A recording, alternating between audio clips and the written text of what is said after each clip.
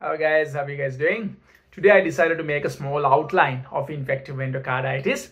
I'll try to keep it within 5 minutes, and later on you can use this outline to further read the textbooks, refer to the lecture notes and build your knowledge on that. Alright, so what is infective endocarditis? The name speaks for itself. It's an infection of the endocardium of the heart. Simple as that. Firstly, we'll talk about who are the people who are at risk of getting this. I personally like to categorize and classify things that makes my life easy and that will make your life easy as well. So I like to categorize these risk groups into 3 main areas. One, some people who have something abnormal happening in their hearts. For an example, people with valvular heart lesions, people who have undergone heart surgeries like valve replacements, maybe it's a prosthetic valve, mechanical valve, all that stuff. Thirdly, people who have a damaged endocardium. Maybe they had a history of rheumatic fever, things like that. Yeah, so that's the first risk group, something abnormal in the heart. The second risk group are the people who are in risk of different organisms entering the bloodstream. So, for example, intravenous drug users, people who inject various drugs into their bloods, are in risk of the organisms entering the bloodstream. And on a side note, these people are more likely to get infective endocarditis affecting right side of the heart because they inject the veins and blood goes to the right side of the heart first. Yeah, and of course the people who are undergoing different procedures, maybe dental procedures, urological procedures, surgeries and whatnot, the things that may put them at risk of different organisms entering the bloodstream, like causing bacteremia. So those things will put them at risk. And third risk group are the people who are generally weak, who are more likely to get infections. Maybe they have immunodeficiencies, acquired immunodeficiencies, undergoing chemotherapy as such, and of course on immunosuppressant therapy for various autoimmune diseases. All right, so risk group 3, something abnormal with the heart, risk of organisms entering the blood, and generally immunocompromised people. So those are the risk group. And secondly, we'll talk about how does this infective endocarditis patients will present to you. So they will present as how any other infection will present. They'll have fever, they'll be unwell with infective symptoms, nausea, fatigue, lethargy, and all that. The classic would be fever with a new onset murmur, high suspicion of infective endocarditis. And secondly, something classic is that there's an infection of the heart, and heart pumps blood everywhere. So they are in risk of shooting up septic emboli, immune complexes, all this stuff that can go through the body and get deposited in different areas, and that can cause various signs and symptoms.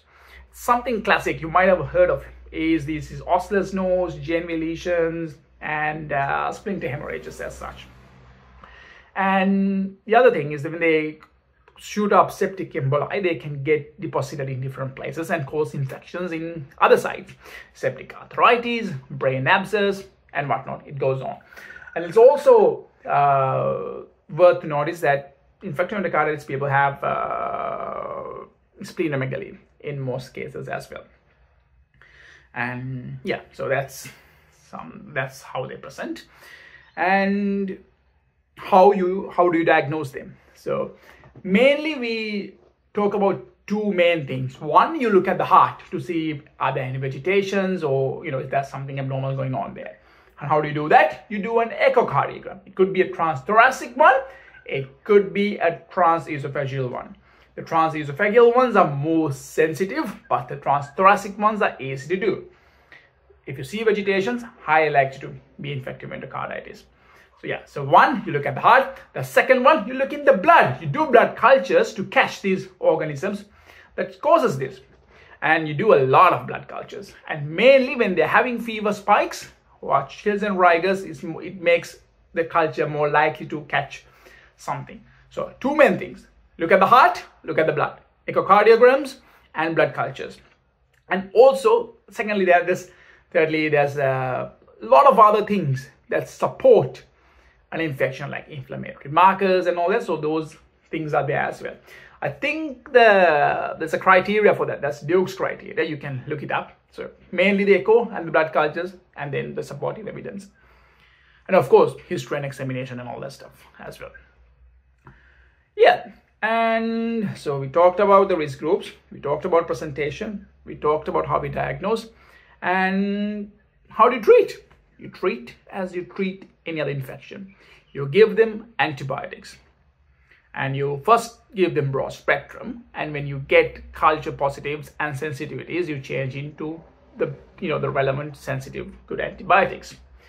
So that's one thing. And if the vegetations are extensive, if the heart is getting damaged, the surgeons have a role to play. The cardiothoracic guys, they could take the vegetations out or repair the heart, and I'm not exactly sure, but they do have a role to play if the vegetations are extensive.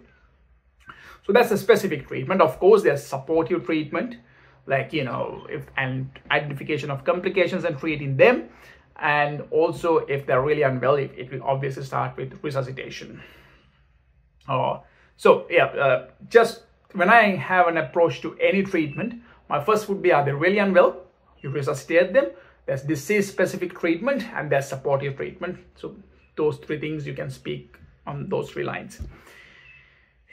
And finally, just a little bit about preventing infective endocarditis is that you identify the high-risk groups, you educate them, and whenever they are undergoing procedures and all, you give them prophylactic antibiotics. So that's a very, very brief outline of infective endocarditis. Of course, this will not be enough for your exams and all that stuff. And in any case, this is not clinical advice or anything. This is just a small outline, so you can just understanding it a bit simpler, and you can read your books, speak with your senior doctors and articles and all that stuff, and build your knowledge on that. So you'll have a very broad knowledge to approach this. All right, guys, cheers. See you in the next